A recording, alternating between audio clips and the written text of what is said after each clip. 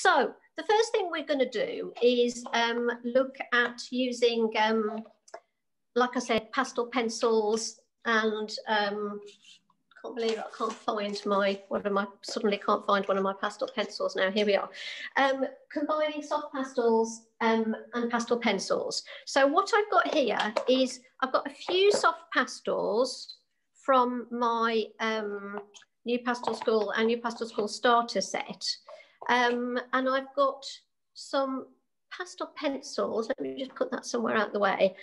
I've got 3 Faber-Castell Pitt pastel pencils. These are the ones that I like. I've also got Conte pastel pencils as well. But to me, these are a nice combination of having enough pigment in them, but also I can sharpen them quite well. Now, you have to understand when you're using a pastel pencil that any type of pastel product is made up of a pigment and a binder that holds it together. If you don't have a lot of binder in it, you get a really nice, soft, creamy pastel. But in order for it not to crumble away in the wooden casing, it needs to have more binder in it. So consequently, it won't be as soft. But the whole point of this session today is to get you to use the materials in the way that they kind of want to be used. It's a bit difficult to explain what I mean, but anyway, I'll just show you. If I wanted to make a very sharp, delicate mark, it's a lot easier to make it with a pastel pencil than it is to make it with an actual pastel. But if I wanted to make a kind of soft mark that filled in quite a lot of the paper, it's much easier for me to make that with a soft pastel than it is with a pastel pencil. So what I'm going to do, hopefully, is combine the two of these to make it work. I've got a scalpel here because that is what I use. I'm going to make a mess now. This is what I use to sharpen my pencils. I'm going to stand up to do this. And I'll just show you very, very carefully. You do need to have them as sharp as you can.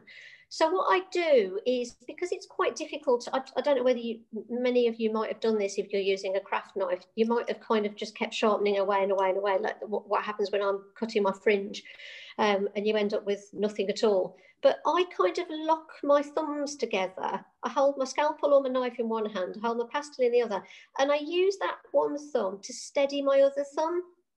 So then I can kind of, in a very controlled way, press harder on the wood and then be more gentle on the pastel-y bit. So if you've been struggling to sharpen pastel pencils or even pencils, try the kind of locking your hands together technique. And remember, the golden rule with any kind of pencil, I think, is it has to be sharp, because otherwise it's pointless. Just bear that in mind. The reason we're using it is because we want it to be sharp. Okay, so I'm just using a little a photograph of a little bit of a detail of some stonework for this, and I think I've put this one up on the for Lois to share with you. And now, hopefully, you have to tell me whether this is perfectly in the right place. So this was one I did earlier, as they say. I've just done the bare minimum to kind of just show you what I mean here, because I said this is kind of like an exercise to get you going. I've got 3 pastel pencils, a white, a brown, a dark brown and a black. I'm starting out with the dark brown because I know the black one is slightly waxier and it's harder to rub out. I've also got a rubber, just a pencil rubber, if things go wrong. And I've given myself a little guide to save time.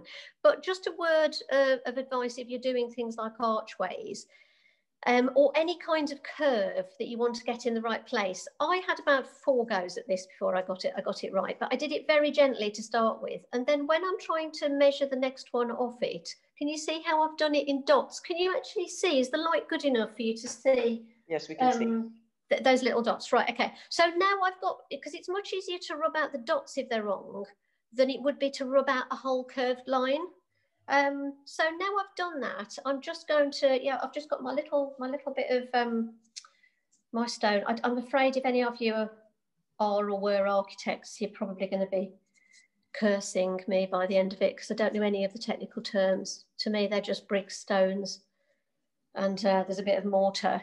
So again, with my very gentle lines, I'm thinking of just things like getting my proportions right. I can see that there are actually, between here and here, there are about 4 stones. So I can divide it in half and in half again. And if I haven't quite got it right, I'm not stressing, because the lovely thing about old buildings is that they're all really wiggly anyway.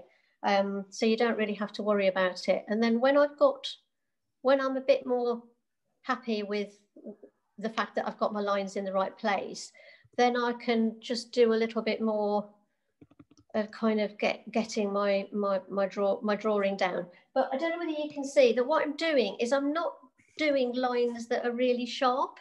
That is showing, isn't it? I'm actually changing the quality of that line, because what I'm trying to draw is really crumbly stone. So if you only take one thing, well, if you take 2 things away from today, if it's the fact that you need a sharp pencil and you need to vary the quality of your line, then I'll be very happy, because it's so easy to get, well, it's not easy, but you can get so much character into something just by the quality of how you put that line down. And I don't know whether you're noticing, but if I press harder down here, it starts to create a sense of a shadow. I have got to put a shadow in there. That was a bit of a quick. If I do the same thing down here, if I just press harder underneath the stone and on that side, you start to get a feeling that there's something shadowy going on there. So that's my sort of basic bit of drawing. I'm going to try and speed up now, because otherwise we won't even get beyond this one. And that would be a terrible shame. There's a little bit of a detail here. There's like a kind of shield and some kind of carved, well, it's like a coat of arms, isn't it? A crest carved. And rather than draw the whole thing, all I'm going to do here is look at the shadows. Bit of a shadow around there. And then there's a shadow under that bit there. So what I'm trying to do is hint rather than tell all the information. Partly because I haven't got time, and partly because I think it makes a much more interesting piece of work. And also, if you were out there sketching this, you wouldn't want to be sitting around for ages drawing every single line. Now, I'm going to leave that for the moment and move on to my little bit of stonework. And what I've got here, forgot to mention, is a couple of Conte crayons, and I've also got some charcoal. I do love a bit of charcoal, but we'll be getting onto a bit more of that later. Now, the reason I've got these Conte crayons rather than a soft pastel is I don't have these particular really rich colours in that, these particular reddy kind of colours in my pastel set. And I always have like a burnt sienna and a raw sienna Conte crayon on the go, because they work really well with animal work, with portraits, and they're great with architecture. So I'm just sketching a little bit in. I'm looking at the stonework and seeing that it's kind of basically kind of angular. There's a lot of right angles in there, but I'm not drawing in every brick carefully. And I'm also letting my colours overlap, because it's a higgledy-piggledy mess, really. And I'm not going to get, what I don't want to end up with is some sort of kind of cartoony Disney type thing. Much as I love Disney, I think they've got the most amazing artists, but I want this to be quite what we used to call in theatre lost and found. So I'm going kind of gently. I'm also using the, I'm slightly using the texture of the paper here, because if I start to smudge these together, I'm going to end up with bricks that are, they look really smooth. And of course, they're not smooth. They're really textured. Part of the weathering is all those little kind of pitted bits that have gone into them. So at that point, I'm now going to kind of see if I can pick out a few edges.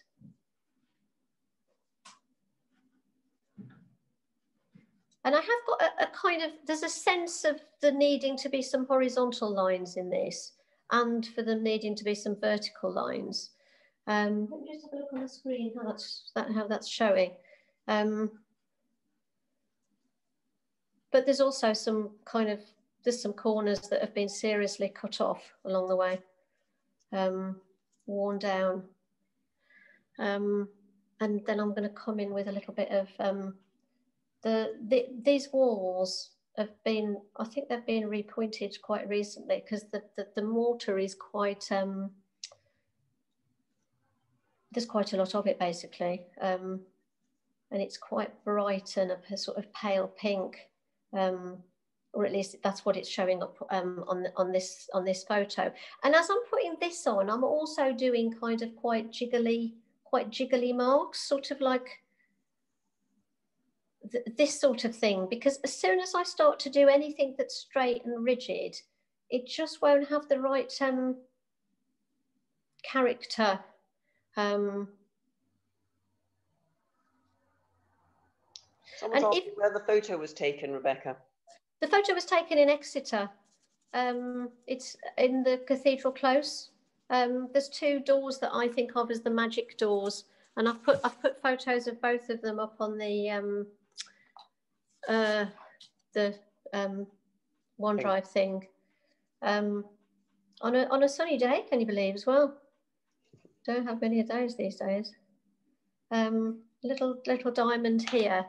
So now I need to just do a little bit more on my the lighter, and I'm using a white here. It is actually cream, but I just thought let's keep this really, this really simple.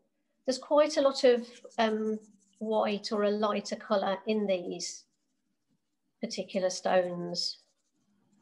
So here I'm just using my pastel pencil to sort of hatch a bit of light in, a little bit catching here. If I want to knock back, what I've got is this colour that's out of the set that's actually very close to the colour of the paper. If I want to stop these being so kind of textured, I can actually come over with any opaque pastel. What the opaque pastel does, because I mean lighter pastels are more opaque because they have more white in them. And what they do is they soften everything. So I can just jiggle a little bit of that on there, and it'll knock my stones back. I'm also just going to put a little bit on here, which hardly shows up, and you probably won't see that at all. But it just gives it a little bit of additional texture, a little bit of depth. Just give this a little bit of there's a lot of little bits going on here. I'm just keeping an eye on the time. I haven't got much time left on this one. On the front or the back of your castle mitante? Oh yeah, really good question. I'm so glad you said that. I kept meaning to say it and forgot. I'm on the smoother side, and the whole question of which paper you use is really, really interesting, because the slightest difference in the paper texture can, for me, really can throw me off. And I've got one here that I did earlier. There'll be a lot of that. This is on a Murano paper, and I don't know whether you can see, but it's much more textured on the stones. And I don't know why, but there's something about Murano paper that doesn't work very well for me. But with this one, I just couldn't seem to overcome the texture on the stones. But there's something about Canson paper that just makes it all a little bit easier. So anyway, Sorry, Rebecca, can I ask you something? Yeah. I'm struggling with doing the bricks. Is it possible just to let me know how you did that quickly? Did you start with the darkest colour and then work lighter? No, I just can you see this bit? Is this in shot? I just did these sort of marks. Yeah. Because again, I was going to do this again as well to doubly show. I've just done a few marks like that. Really, it's very.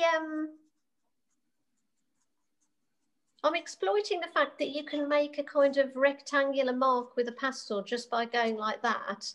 Yes. I've done it in quite a varied way, and then I've come back and done the darks And then I've done I haven't done any lights actually around them, but you can just add a little bit of. I see. Thank you. You can add a little bit of light. So I'm going to pause that one, and I'm just going to show you a couple of other examples of doing that sort of thing. So this is a tiny little drawing of the same door. It's not much bigger than my hand, and I have got tiny hands. And you can see how with this one, it's on a darker paper, which, you know, isn't a good or a bad thing. It's just that for this sort of work, I tend to use a colour that's in the, it's kind of in the stone anyway. So with this, it was more like the colour of the wood. It was very difficult just using pastels to do this because they were just too big and it just became very, very indistinct. So what I did was just come back in with a black pastel pencil, and I just picked out some of the details. This is also on a very textured paper that came in a pad that I found an absolute nightmare to work on. It worked for this because there are lots of lines going that way.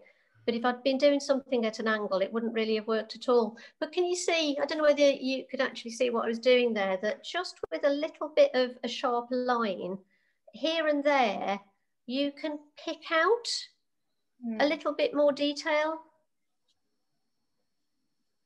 Yeah. Hoping that makes sense. So what I'm saying is use your pastels for the stuff that's quite soft and smudgy, but then use something sharper if you want it to be sharper. I'm going to zoom out a bit for this one. And this is also, I'm just going to unwrap this. This is an example of how I protect my work. I just take a cover at each corner over it, and then if I want somebody to then be able to look at it without that, I can just take it off. But because it's taped up here, oh, I need to take my scarf off. That's going to be a disaster when that swishes through something. So that film covering will, because it's still taped here rigidly, it'll go back in the same place. So if you look here, I've done the same thing. I've drawn this in. This is the archway at lovely Verrucola where we go on the Monday, I think, from the watermill.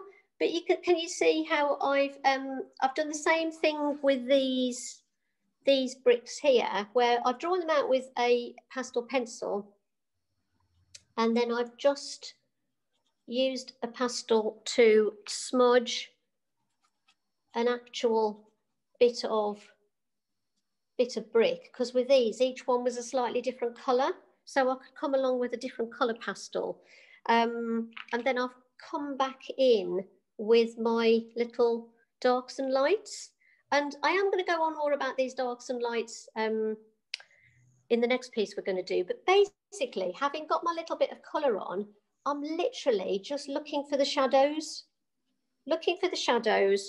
and looking for where the light hits it. And I haven't done all of it because what I love about this is just that bit of the archway and the view you see through it.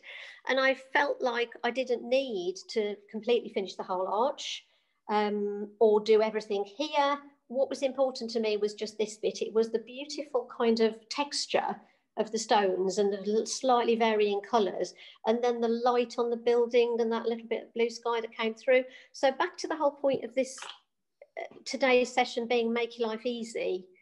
That's another way to make your life easy, okay, is to don't do everything. Just look at what you're going to do and think about what is it about it that I really like, and then just do that.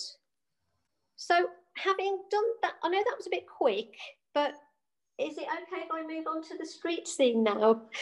Do it. I'm just saying Andre's just run off, so goodness knows what's going to happen. Are there any more questions? I'm just going to have a quick drink before I carry on. Any more questions? No, there don't seem to be any. I think everyone's keen for you to carry on. Okay, right. I've got. There's one question. Oh, can I just ask, do you blend any of that or just leave it on the paper? I just blended very slightly, but not much. Thank you. There wasn't a great deal of blending. I know last time I did I've got a question. Yeah? Yes. Can you hear me? Oh, Yes. Was that, did you say that was a charcoal pencil or some sort of pastel pencil that you... It's a Faber-Castell Pitt pastel pencil. Okay. But you could probably have done it with a charcoal pastel at all. It's not absolutely essential. This is another thing that I wanted to get across today, that things aren't totally essential. You know, everybody has a range of things, and I'm trying to get people to combine the ranges that they have. So moving on to this one more question. Someone was asking about the plastic cover that you used. It's just like cellophane. It's just cellophane. I buy it on the roll. It's the sort of thing that florists use. If I haven't got cellophane, I cover my work just with a clean piece of paper. But the reason I use cellophane is because it helps, because I can then take them and show them to people when I'm teaching. But it means you can just cover your work and yet you can still look at it. So you can even, if you're going to have it framed, you can take it to the framer and still look at it without it being vulnerable. So I think it's magical, apart from, well, you can get one that's biodegradable now. I don't think you can recycle it, but at least it biodegrades. So onto this, which is a street scene where everything is a little bit more, we've still got the crumbly stone and all of that kind of feel, but it's obviously a bit more complex because we're looking at the whole street and we've got some figures in it as well. And I'm just going to go through these quite quickly. This was the photograph I sent you, which you probably looked at and thought, oh, that's not very simple, which you would have been in your rights to. This is just one I did from the same sort of day, the same place, where, as you can see, it's not purple at all, it's blue. So this is a good illustration, and you don't have to be using the exact colours that I'm using. And actually, there is more blue in the photo. I think I just was having a bit of a purple day when I was sorting this out. And just a word on how I work. I take lots of photos because I think it's really important to get more than one angle on a scene and see it at different times of day. And what I do when I'm, oh, I've lost my order. When I get excited and decide I think I might want to use a photo, I do this, which is a quick charcoal sketch, because what this picture is to me all about is the quality of the light. So it's about those lights and darks, and I really love charcoal as a medium because I can work very quickly with it. I can take it away. As you can see, it's a very quick sketch. The people don't really look like people at all. But I was just trying to work out what it is that I liked, and it was this lovely light coming through here. Then I do a quick colour. Then I did a quick colour sketch. But what's interesting about this is that I call it a colour sketch, but all I've done is basically simplified this whole thing down into two colours. It's still black and white or cream. So that's a creamy pastel. This is still mostly charcoal, and then I've just used like a yellow ochre and a purpley lilac, so that I've got warmth and I've got cool. And I think this is this is why I wanted to do this one today, because it's a great exercise in simplifying your palette and just thinking of warms and cools, okay? So when I was talking about simplifying the drawing, what we've got here is perspective going on, which people can find a little bit scary sometimes. Again, the reason I chose this photo was because it's got what we call 1 point perspective. All of the lines that are going into the distance are all actually going to that 1 point where the big cross is. And on my photo, I've put a little white cross. That's the only time I really draw on a photo, is to put my, my vanishing point on. Now, they don't exactly go to that line. You have to simplify it a bit. Otherwise, because buildings are built at slightly different angles and the level might be different of the ground and all of that sort of thing. So I simplified it down to this, which may not look very simple, but I just thought it might help. And what I'm trying to do here is see that all the lines are going to this point. I just wanted to make sure I had some nice strong verticals there and some nice flat horizontals, because I want the viewer looking at my painting to know that this is the flat ground, this is a building, okay? Hoping that makes sense. The other thing is this vanishing point is on a line which I call the eye line, which I know there's probably loads of technical terms about this. That's basically, I'll try not to be very technical and go on about this for very long, but that is the level that I was holding the camera. That's my eye line. And because I'm more or less average height, you'll notice that most of the other heads are on that same line as well. Even though their feet are in different places, if they're closer to me, their feet are lower down. They're further away, their feet are higher up, but the heads are all on the same level. And this is like, the reason I've kind of done this is because this is so important to get in your head if you are going out drawing street scenes. The only problem with it is if the ground is very uneven. So if you live in Devon, where it's very hilly, this doesn't really apply. It applies where the ground is flat. And I'm just going to start sketching it out. The only other thing I changed with this from the one that I put up earlier, and this is on the drawing, that I didn't like the people, these two people, I just thought they didn't have very beautiful legs, basically. So I found a couple of other people who were going to be much easier to draw, and I'm not going to go much into people and how to draw them today, because this is more about the buildings themselves. But it's much easier to have figures and to get a bit of movement if they only seem to have one leg. I know this sounds strange, but I much prefer to draw someone, and I actually think of them as just drawing a tadpole. So they have a head at the top and they have a kind of shape of a body, but they come down more or less to a point. But I will talk a bit more about that a bit later. So now let's just go on to the materials. So I could be doing this in 2-color pastels, but I'm actually going to do it in some pan pastels, which I'll explain that when I get onto them. I don't use pan pastels enormously, but they actually work quite well with this sort of work because you put them on quite lightly. What I really need to do though is to use something, because I've drawn this out quite carefully, but I'm sure those of you who've done street scenes know that as soon as you put the pastel on, you lose all your drawing and it all gets really frustrating. So what I want to show you is how I use a couple of pens to actually put a little bit of the structure in first, so that when I put the pastel over it, it doesn't get lost, okay? Or my structure doesn't get lost. I usually use quite a fine pen and work smaller, but I've gone bigger with this, obviously, so that you guys can see it better. And I'm also going to use a ruler, which is a very unusual thing, because those lines that I put in to the vanishing point, I don't want to lose them, okay?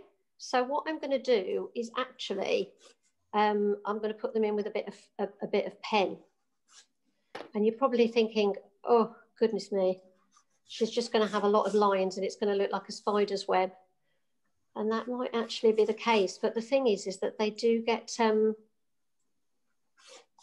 covered up. And if they don't get covered up, then I'm not that bothered about it, because really they're part of the structure of the piece, which I think they kind of deserve to be there, if that makes sense. So I'm super quickly putting these in. This is the sort of the bottom of the building, and these are kind of, these aren't exactly where the stones are. I'm not drawing a checkerboard floor here.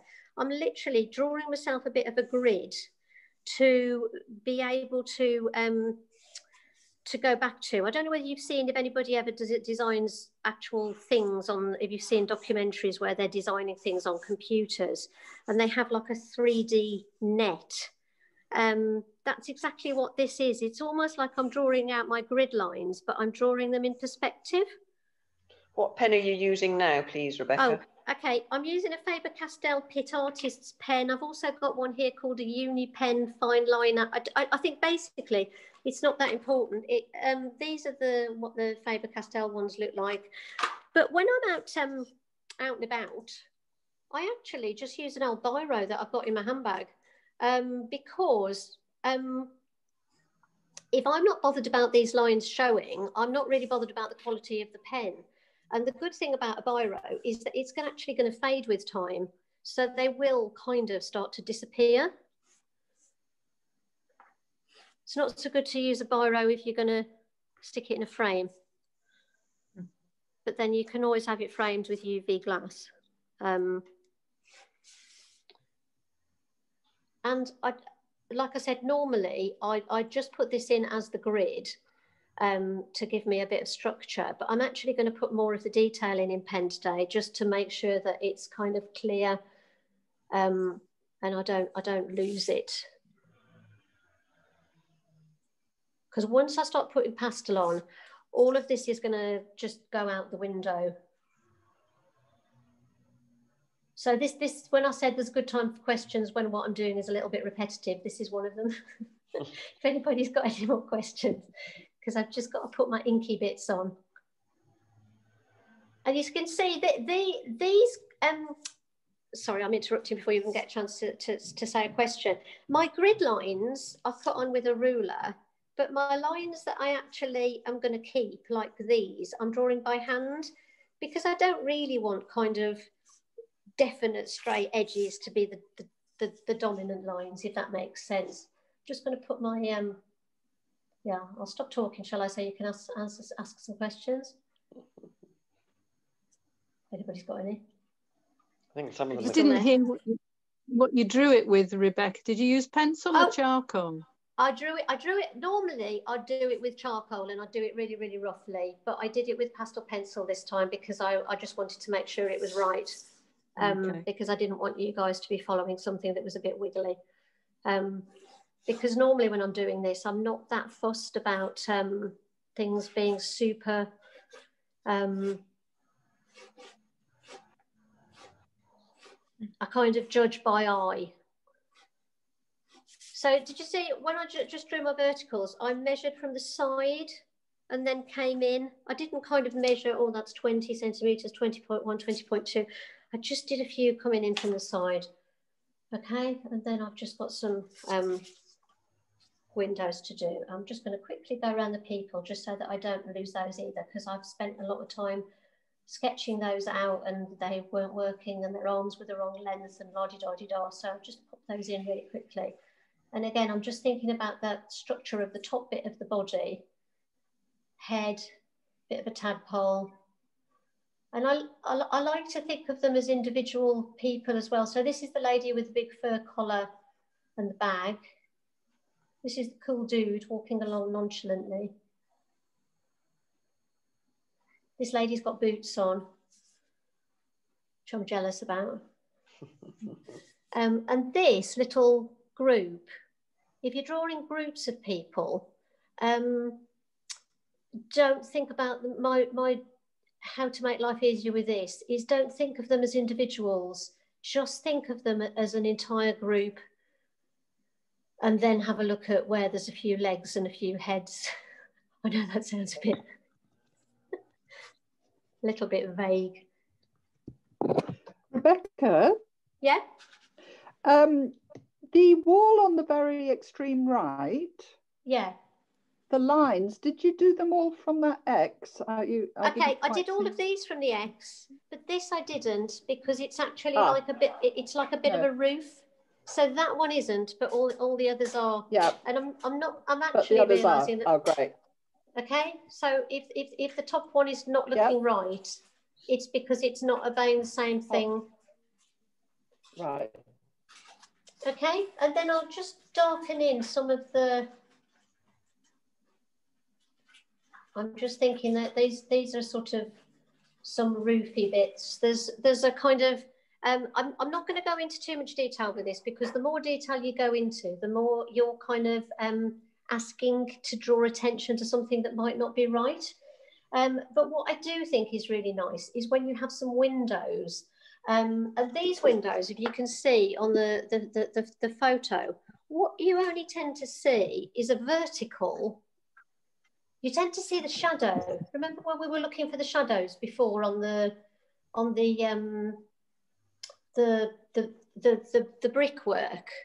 So I need to zoom in a bit on this, don't I? Can you see what I've done here? I've just pretty much just drawn a dark vertical and a little dark at the top, and with this one as well, It's just, there's a shadow catching the top of it. This is like a deep window. And then the shadow down there, there's a little bit of a balcony here. And again, the windows here, I'm just doing a little bit of a vertical. So I'm just looking at the shadow as it comes into the window. And that's probably all you need to show to tell somebody that that's a building that's got some windows in it. And as you go further down, you probably just need to do a couple of lines to indicate that there's a window there. There's a little bit of a balcony there, but you see this grid I've got that I've put on, where I've got my little bit of a balcony, I can just follow my lines as they go down. With the bottom of the windows here, I can just use that grid following the lines as it goes down here. There's a little bit of a roof here, which has got a horrible bit of kind of spikes to stop pigeons, but I could turn that into something that's a little bit prettier. So I'm just starting to build up a little bit of definition using my little grid. Now down here, or let's just zoom out technically. Down here, to catch my little bit of detail on my paving slabs, just do a little bit of a wiggly line again, like we did on the, if you were joining me, I did on the door earlier. Again, I don't need to do every line, but I can just use that bit of a grid I did to get some of the feeling of it going in. Bit of flat ground here. I'm treating that as a little bit of a curb area because I feel as though their feet are higher and that needs to be made sense in some way. And then I've got my cobbles here, which again, I just want to do a little bit of, remember when we, I just picked out the one side, two sides of the stone in a sort of L shape. So I have a little bit of a cobble, and I'm just going to see a little bit of the shadow on this side.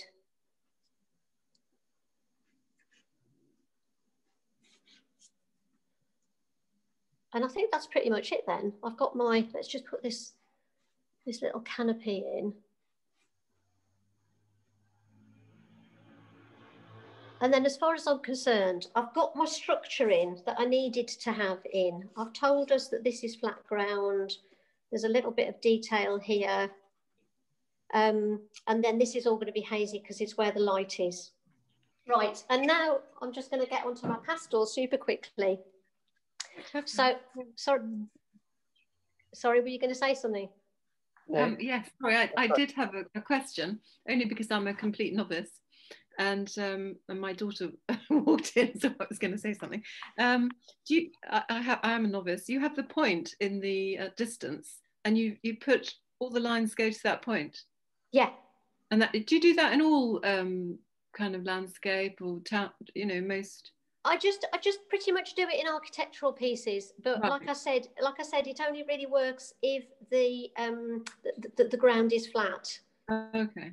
And there are more complicated versions of perspective as well if you have more than one point, but I can talk about that later if people are still a bit concerned about it. So what I've got here is just a cream soft pastel, and I'm putting in some of my light coming through my sky. Now I know this was probably a blue sky on a sunny day, but I actually like the fact that my camera has kind of just turned it all a creamy white because it's sort of simplified it and it's given me an intensity.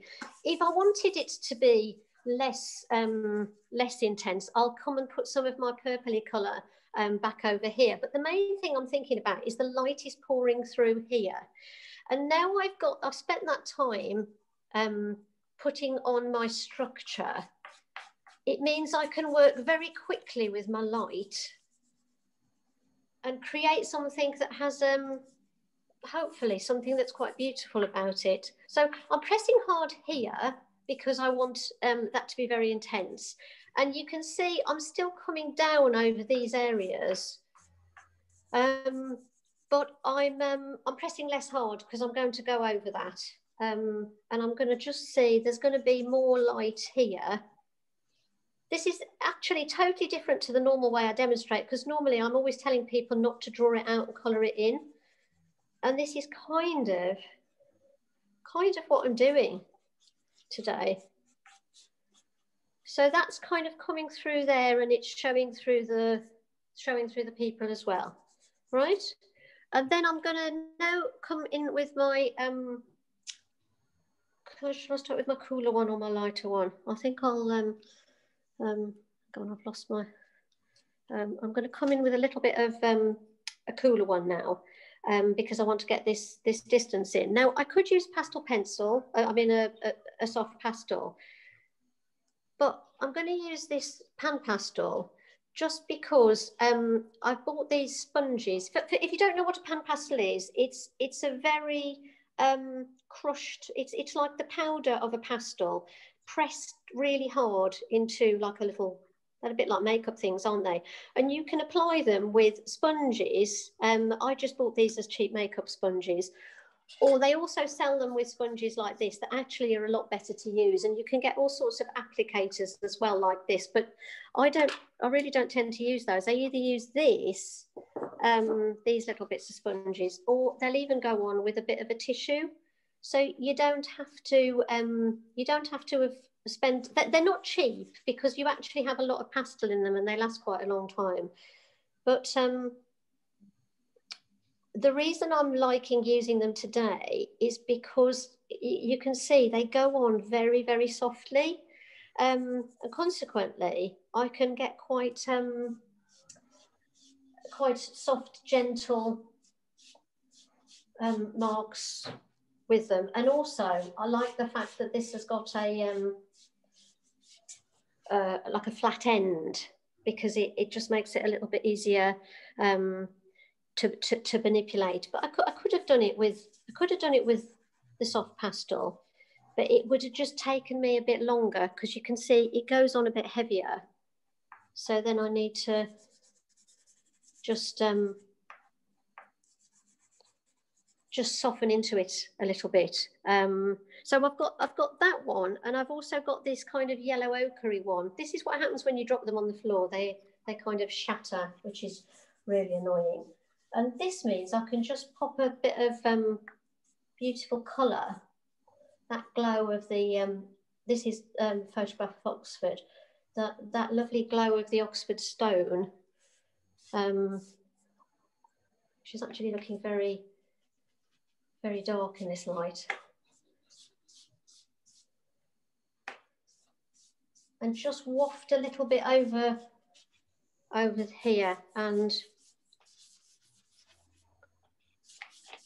also where the stone's coming closer to me, I'm thinking that it's gonna appear warmer.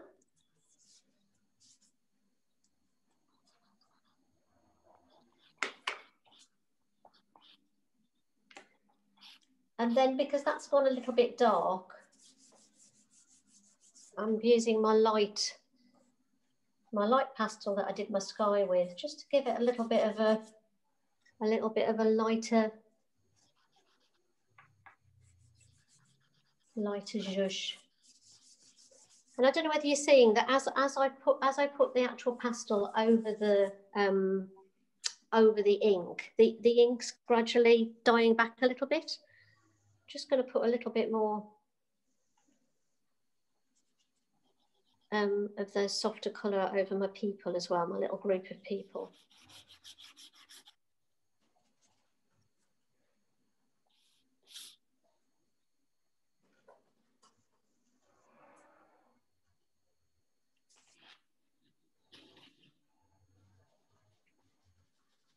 Rebecca, do you use a blending tool for your pastels at all? No, I don't. I just use my fingers. And but you could say that this you could say that this sponge that I'm using today is a bit of a blending tool. Because where the sponge really comes in beautifully is, can you see now, when I want to put the shadows in, the shadows will follow perspective, but they're not going to this point because they're coming from the direction of the light. So I'm not worrying about the perspective with them because life's too complicated as it is without that. But I'm just kind of, I am looking quite carefully at my reference here, at how it comes through these signs. But because it's very sort of light, the sponge, you get that feeling of the quality that, you know, it's just a trick of the light. Now, so what I've got is I've got quite a bright purple now, which I have to say is showing up a lot more purple than it was in my studio. I want to get another layer of dark into it. So what I'm going to do is get a stick of charcoal, which again is very soft.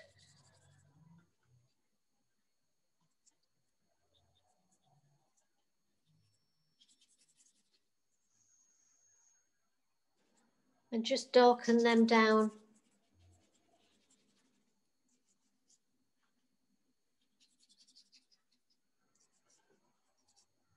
And at the moment, I'm just tracing them like one whole shape. But I can come back and work into them. So we've got our tadpole man at the back here.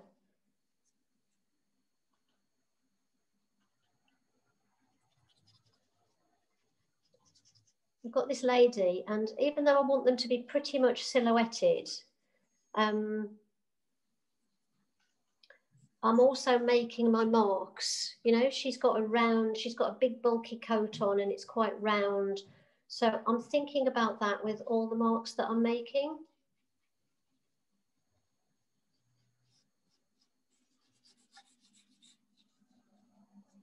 I have a question. Yeah. About how you remember which pastels are which when you've taken the paper off them. I don't know the answer to that one at the moment. I think you kind of get used to ones that you like. Okay. Let me think about that one because I'm concentrating too hard on this. Okay, so as I was saying, what I really, really like about this, I do love the figures, but I also really like these signs and the light coming around the signs. So I'm just now going to use my charcoal, which is my darkest dark, to put these darks in.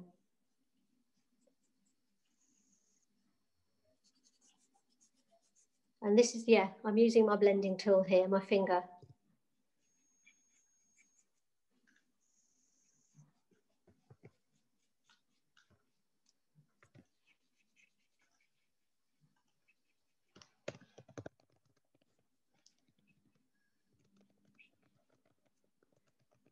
And can you see now the difference it's made with that light, putting that dark against it? This whole thing is just a play on lights and darks, really. And I can darken in a little bit of these windows.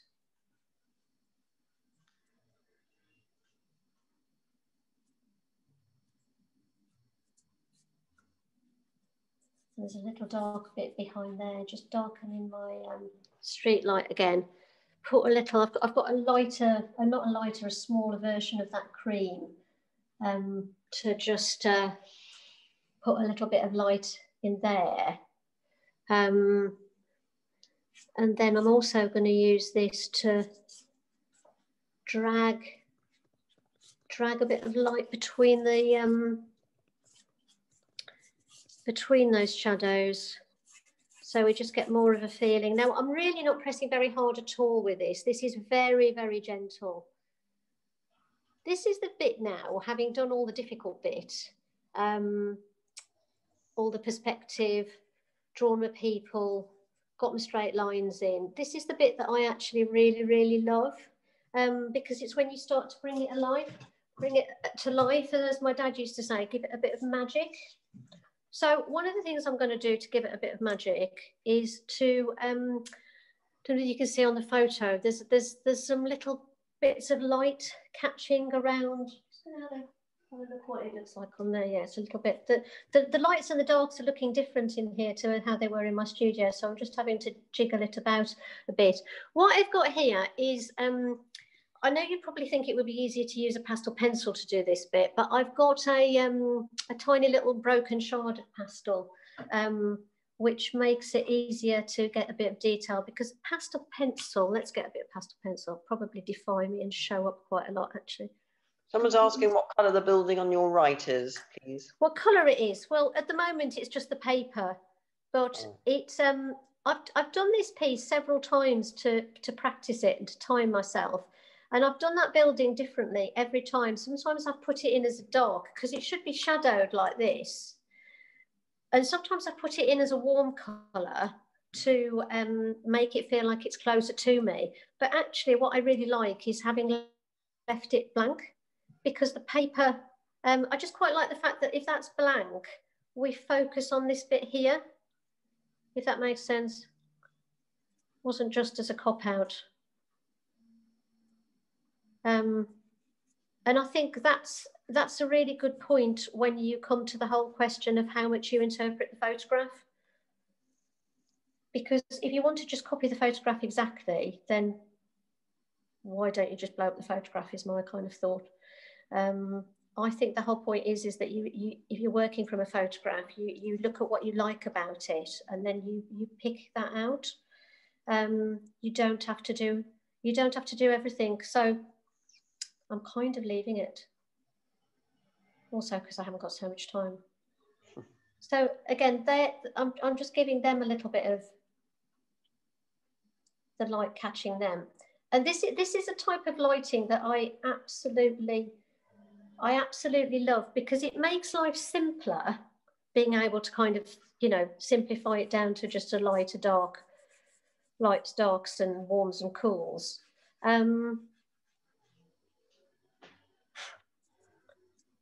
But it's where the pastels themselves get really nice to use. So, you know, I don't feel, well, I suppose I could do this with ink. I just don't really know how to do it. But anyway, so yeah, giving them a little bit of a, let's see what that looks like, a little bit of light catching them. And if you wanted to be a bit more experimental, you could actually put a little bit of the warm in there as well.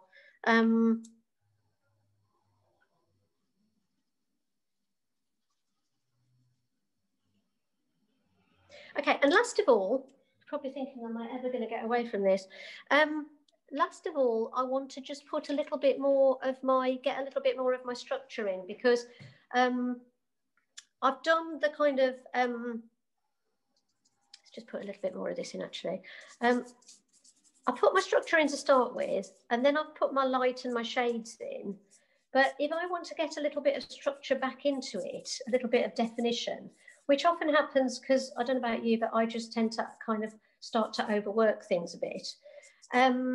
But at this point, my pens won't want to work now, because pen does not go over pastel unless you want to destroy your pens. So what I've now got is, I could either use my my black pastel pencil, but what I find more fun is a little bit of a broken Conte crayon, a black Conte crayon. It has to be a black one, because there's something about the black ones that, again, it's a little bit more waxy or harder than the other colours, and it gives you it gives you a sharper, it just gives you a sharper line, and they don't kind of get blunt once you've snapped it. It doesn't get blunt very quickly. There's this little sort of awning-y thing here, which I quite like. If I've made it go a little bit too dark, I can just knock it back with a bit of pastel pencil. If I wanted to just put a little bit of detail into the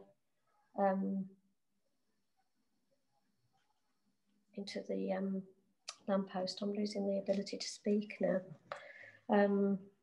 If I wanted to put a little bit, I'm going to put a little bit more definition into my cobbles. So that was using charcoal just to make some lines going up and down. It's really unnerving having this silence. But I can also put some little lighter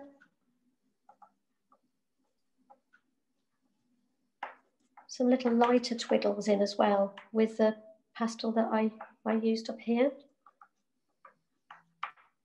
You're doing great, Rebecca. It's very kind of you. You know what it's like. Normally when I do demos at work at art groups, there's quite a lot of to and fro, but I can understand that Lois can't have everybody. All asking. This is Elizabeth Ford. I'm speaking from the United States, from Ohio, and I just want to say hi. I've so enjoyed it, and I already learned a lot of valuable tips. So. Oh, well, that's very kind of you. It's all right. I wasn't asking for compliments. I was just. So what paper, Rebecca, are you using?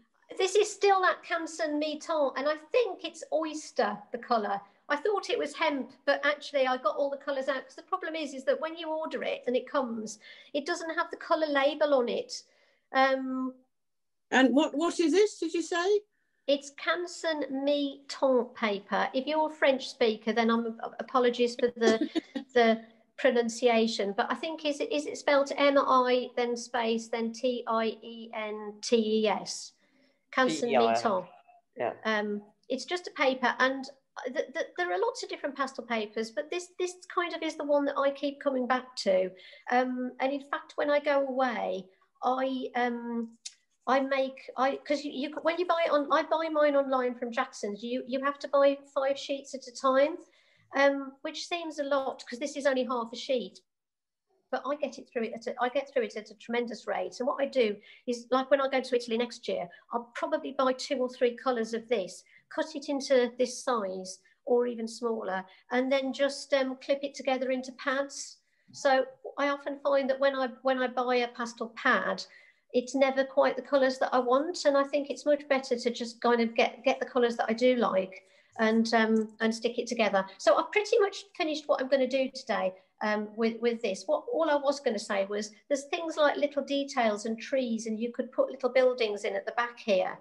But if you do that, then just keep bearing in mind the business about the light catching things. This is all about the light. So if I've got this lovely light coming through here, and there's a bit of a tree here, I want it to catch the side of the tree. So I'm kind of creating a little bit of magic by, hinting at details, but not actually completely doing the details themselves. So could you have effect with the velour? I don't really use velour, so I couldn't say. I mean, those of you who know me know that I use I use Colourfix Primer a lot. I use a much more textured surface than this.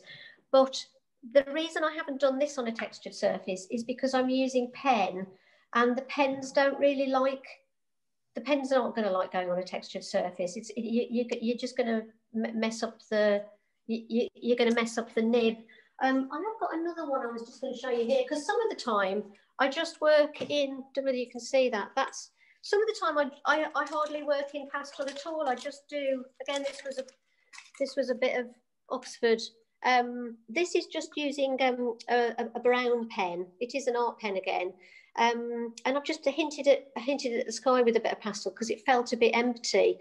But I love the fact that you can do this sort of very loose work, and you just don't need to finish it off.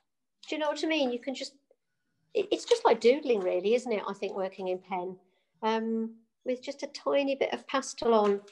So I think I need to stop and I have a question. You're using soft pastels and charcoal and pen. Would you use the oil pastels? Well, I personally never use oil pastels because I really don't know what to do with them. I never really have any success with them. So I don't know how you would do this with oil pastels. I can't really help you there. That's okay. It's probably something that you could use to create some of your texture, but you'd have to put watercolor over the top of it, or well, I think something else. Yeah. The only thing I have seen somebody do with oil pastels that was really, really beautiful was they did skies with them, and they actually used white spirit or turpentine to thin it out. So they kind of used a rag with white spirit, and they got a really beautiful subtle effect with it. So you could probably do that, but I wouldn't even dare to contemplate it, to be honest. Would you put pastel on the building on the right? This building here. Yeah, I don't know whether I've got any. I'll show you what happens. The thing is that yeah, it does look a bit empty, doesn't it? Looking at it on your screen. As I said, I experimented with it a bit, and I actually quite liked it when I put. I'm just looking at how it looks on the big screen for you. Even though my kind of instinct is telling me that it should be dark because it's in the shadow, but something happens if you put it in the dark. It kind of felt like it made the whole picture became. I haven't done that very beautifully either. It's okay having it dark up here because it's against the sky, but it seemed to, because it's such a kind of it's a bit of a blobby building. There's very little definition in it. It's a very sort of rough stonework that's kind of had plaster work put over it. The more I tried to, can you see already? It feels as though it's not got the beauty of it that it had when it was a bit more simple. So I'm just going to, what the advantage of using pan pastels and only putting your pastel on lightly is you can actually take it away, you can rub it out again. So I'm not sure how much of this you're seeing. What I'm going to do is I'm just going to take that out again and just go back to having that kind of glow of the yellow ochre. Someone was asking about willow charcoal. Yes, it's willow charcoal that I'm using. Oh, right, okay. I'm a great fan of willow charcoal. So yeah, I feel a bit better now. It's got a bit of a glow to it, and like I did with the other when we were doing the building of the door at the cathedral, I feel as though maybe this could just do with just a hint of a few more stones. But I found that whatever I did with it in all my practices, I never really liked it. So I just thought, why bother with it? If you look on my website, if you want to see more of this sort of work, there's a section in the original paintings called People and Places. And I've got a few other pictures of looking at Exeter Cathedral, and I've got a wall on this side with a couple of those as well. And it's a similar thing. I've done very little with it because I wanted this to be the focal point. And the more I did here, the less that got kind of, it just kind of missed out. So that's kind of, whoever it was that asked that question, I'm glad you did, because I think this was my thought process behind not doing very much to it. And again, the beauty of this sort of work is that you can take it off, and I mean, working like this is that you can take it away and put it back again quite easily. Because I'm thinking on the screen, these people look a bit dark, but just with a bit of a pastel pencil, I can just soften them back a bit. A question about another question about the pastels. I use unison. I've got given some unison pastels, but they're got given the big ones. Presumably the little ones are actually, you know, because I've seen them, like yours are quite stubby and short. Do you? Okay, so when you mean a big one, do you mean that sort of size? Yeah. Or bigger? Okay, a full stick. Yeah, because they do a bigger size than this as well. They do like giant ones.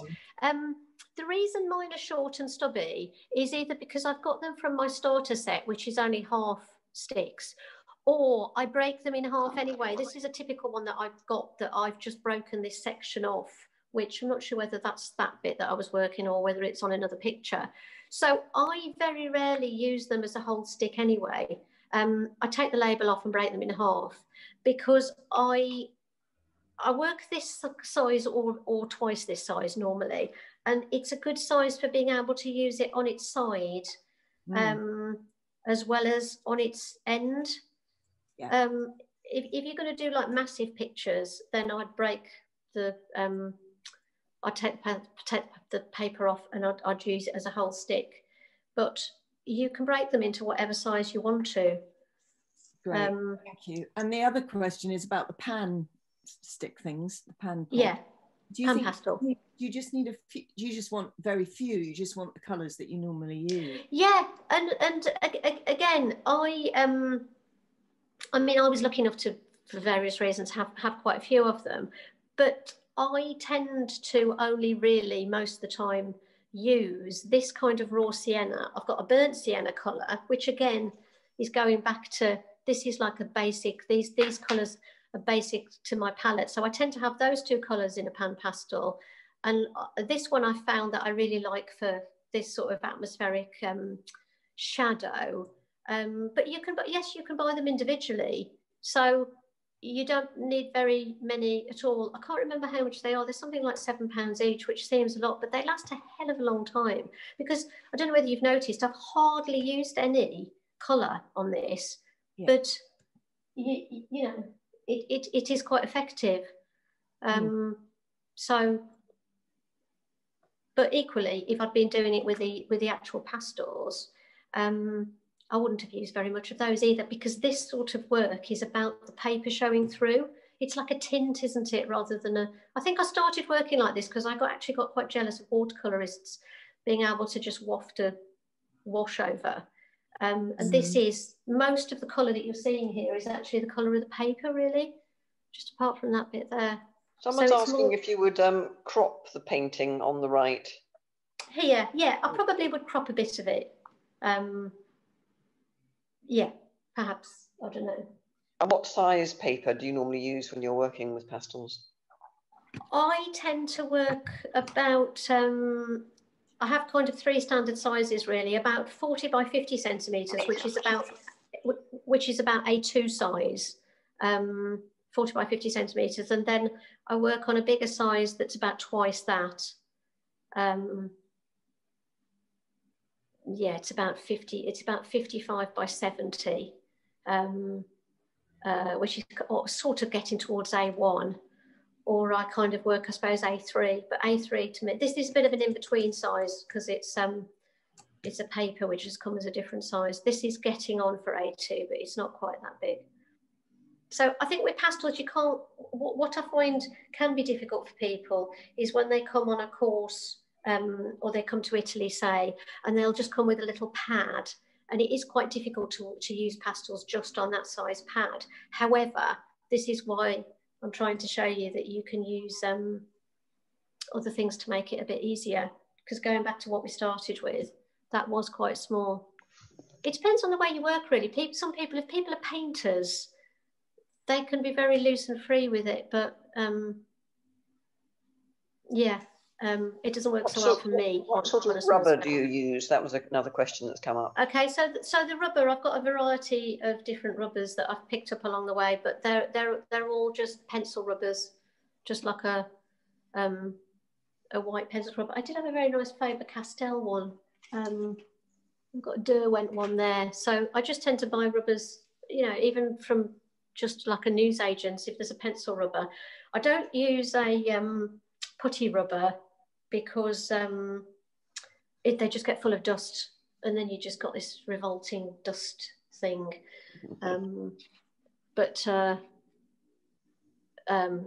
Yeah, should I just mention the business about the people very quickly. I haven't done much about people here. If you are interested in more things to do with pastels, and you haven't already got my book, which I know a lot of people have, I don't do much about architecture in here, but there's various different subject matters in here. But I do something. I do more about people. And there is also a great book if you want to get better at drawing people, which is not mine. It's called Figure Drawing Without a Model by Ron Tyner. And if you want to learn how to draw people who are walking down the road, this, I know a lot of you have heard me already recommend this book. You can really learn a lot from it. But the next demo I'm going to do is going to be about people, isn't it, Lois? Yes. Oh, should we talk about that actually? Yes. Rebecca's going to come back and do another session on December the 17th. A winter scene, a Christmassy winter scene. Yes, it's going to be, a snowy scene with children building a snowman to put us in the mood.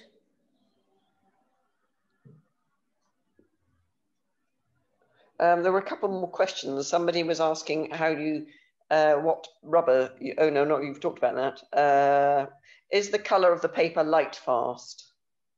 Oh, that's a good question. I'm hoping it is. I'm assuming it is. I haven't double checked that. I think if it does fade, it's not going to fade very much, but I have to confess I haven't double checked that. Another question, how do you clean the sticks? The pastel sticks? Yeah. I clean them with a bit of tissue,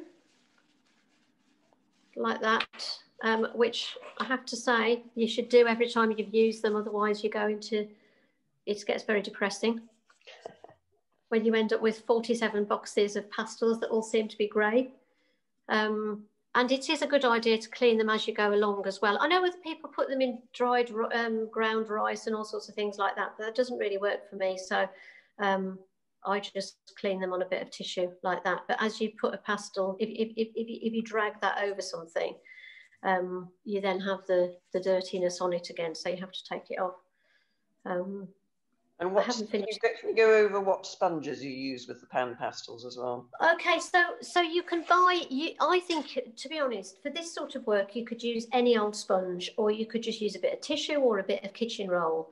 If you want to, I mean, if you take a look at Nell Watmore's work, she does amazing skies with pan pastels, and she uses these. This is not meant to be this colour. They start out pink and very clean. This is one of the pan pastel sponges that they actually sell. And they also sell applicators, so you can almost treat them like, you can almost put it on as though you've got a brush, and be much more kind of careful with it. I'm not being very careful with that, but you can actually, I mean, I've seen people do animals with them that are absolutely exquisite. But I'm using these cheap makeup sponges from the pound shop. I wouldn't be able to put as much on with one of these as I could with the official ones, because these are kind of firmer. But for this sort of quick work, these are fine. You get about 50 for £1. Bargain. Yeah, bargain. And they do the job for me. But you know, if you're going to do beautiful animal work, and people kind of do the whole thing with a pan pastel, it's just exquisite, then there's a whole range of these applicator things. Any other questions? Take care of your hands afterwards. It all washes off, and it's a really good idea to use hand cream, because yeah, it does dry your hands out a bit. As you can see, you don't end up with beautiful nails. I was offered a free manicure from my hairdresser, and I had to refuse it because I couldn't let the girls see the state of my hand. What a shame. Yeah, well, the thing is, what usually happens is, because I work on a textured surface, I actually wear them down diagonally all on one side. And that really is tragic. But I've had a week of working on paper, so they've grown back a bit. Can I ask what type of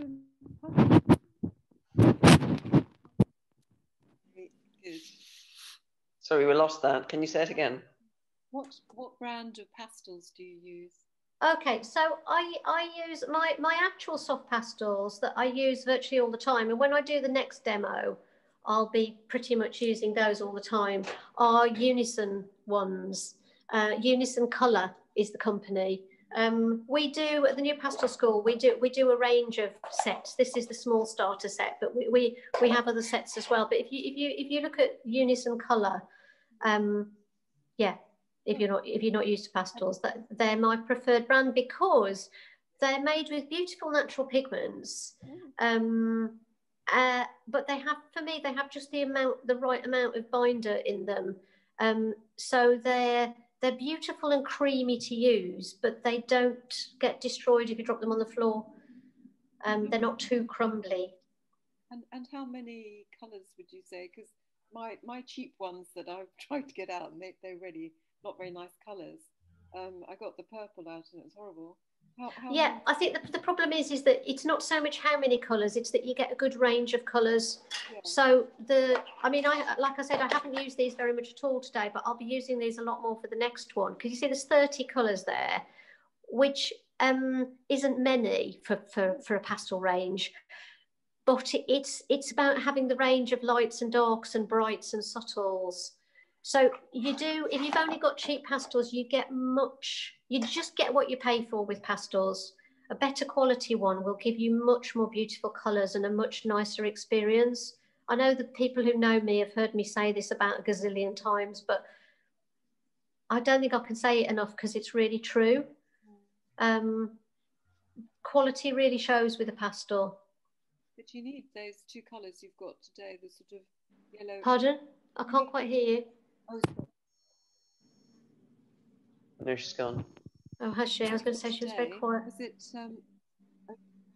You can't hear me. No. Don't worry. Type it in. We'll read it from the chat. And I couldn't. Don't worry. Oh. Thank you. Sorry about that. The colours, in answer to your question, I think it's on the sheets that Lois sent you, the information sheet. I put down the colours I had used. Yeah. So if I was using pastel pencils, if I was using Unison pastels, I think I might have put the colours, and also I put the colours of the pan pastels. So you should be able to find that information on the sheet, which, going back to somebody's question earlier, is not an easy thing to do with pastels, because of course once the label's off, it's really difficult to tell which one it is. The way I tend to be able to do that is that I've got a hand colour chart that Unison do, and I can actually, that somebody has literally used every single pastel on a piece of paper and written down what the number is, so that you can go back and match the colours. There are tricks you can do. When people have this set, we give them a sheet for them to actually make their own kind of fill in themselves, so they've got a colour reference for when they've run out. Or if you buy a set that's got labels on, like this, what sensible people do is they take the label off and they'll put a bit of the colour on it and put it back in the box for reference. But of course, I'm obviously not one of those sensible people, because the label's still on it and it's not in the box. So there are different ways, but yeah, I think that the colour chart that Unison have got now is actually quite good, even the one that isn't the hand chart, the one that's printed. Yeah. Someone is asking about your credit card technique that you showed last time. Oh yeah, that's just a piece of, yeah, I didn't really need that this time, but it's just like a piece of laminated plastic that, say I wanted to, my tree wasn't really working here. Okay, well, I just wanted to say thank you very much for watching, and if you've got any questions, any more questions about the materials, I'm still fiddling with this here. Any more questions about materials, do get in touch. Or about this particular type of painting, do get in touch. And if you want to see more, you can get in touch with me. I think my email is on the thing that Mo sent out. And have a look at my website at the other type of work I do like this as well, because it might help some of the things that I've gone through today. It might make more sense if you see it in other pictures as well. There's one I did of Trafalgar Square, with people sitting on the steps. That's very much in this colour palette, with warms and cools. So yeah, thank you very much for your patience, and it's been absolutely fantastic to see so many of you.